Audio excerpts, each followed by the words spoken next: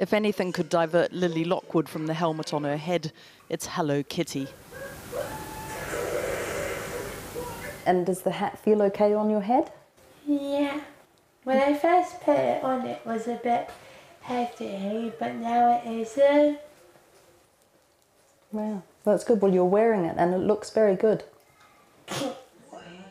This is, and it's not very catchy, the optically pumped magnetoencephalography unit, OPM-MEG. It is also, according to the scientists working on it, the most exciting development since the MRI scanner. It would be quite good, wouldn't it, to have a picture with your helmet on. So Lily, you see this?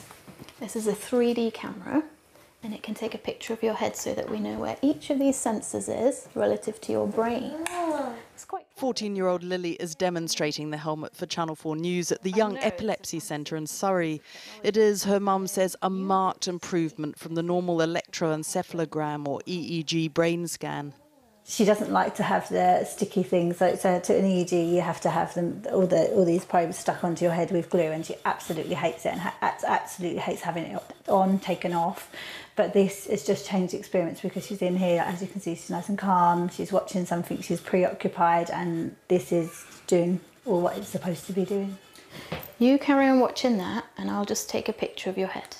So far, it's been trialled on healthy children and adults, but the results are so impressive, they'll start trials on children with epilepsy, like Lily, later this summer. We'll be able to see, if it's coming from more than one region in the brain, we'll be able to see which, together with things like artificial intelligence to do the data analysis, we can then tell, which part of the brain leads, so which one is more likely to be causing the epilepsy. Maybe people who wouldn't currently go for epilepsy surgery could go for surgery if you can identify which of those lesions is the one that's causing the problem. In the most simple terms, this is a brain scanner which can be used on children, the first of its kind, allowing them to be awake and moving around. But it's also about what it can see. It's really hard to describe the excitement that there is around this new technology, not just for detecting epilepsy in children, but for a whole range of neurological conditions. Footballers who've had concussion, they can follow the wave patterns in their brain. Parkinson's disease, and of course, dementia, picking it up earlier and therefore treating it earlier. Developed at Nottingham University, OPM-MEG is being built and commercialised by an offshoot, Circa, using quantum technology. This is a magnetically shielded room.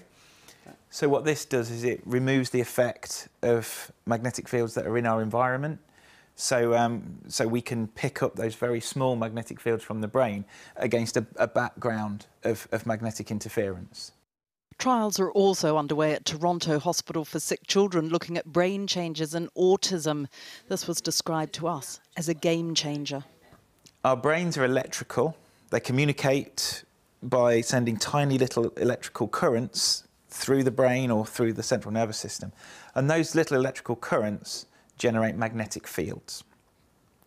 What we're doing is detecting those magnetic fields outside the head, and in that way, by detecting the fields, we can infer what's going on in the brain. Okay, so if you want to grab that and just put it on your head. To fully test the device, they need brain scans from healthy volunteers to compare with patients. In this case, I offered up my head. My task was to move my forefinger in response to a beep. It turned out I did at least have a functioning brain. Conventional scanners like MRI measure brain structure, so they measure what the brain looks like. But in lots of disorders, the brain looks pretty normal.